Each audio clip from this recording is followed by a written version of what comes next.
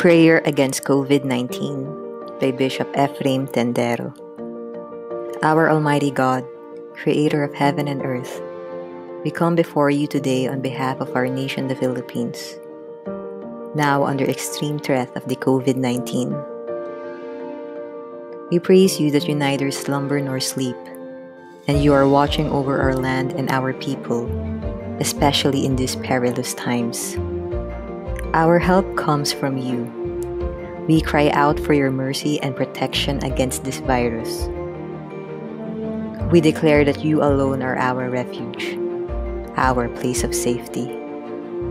We pray that you protect our people from this deadly disease and rescue our land from this dangerous trap. Grant our President and all our national and local leaders wisdom and understanding as they establish and implement guidelines, measures, and strategies in fighting against COVID-19. Enable our health officials and medical personnel with your strength and power as they attend to the sick and vulnerable, and help many others to stay healthy. Lead the medical scientists here and around the world who are working double time to find the antidote to COVID-19.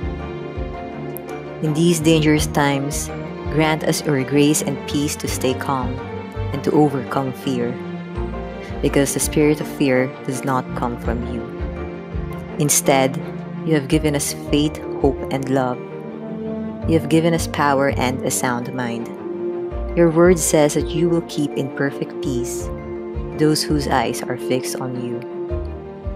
Finally, we pray that in the midst of this pandemic, you will unite our people in love, bind our nation in peace, and bring hope and healing to our land with your grace and your power. In the name of our Lord and Savior Jesus Christ, we pray.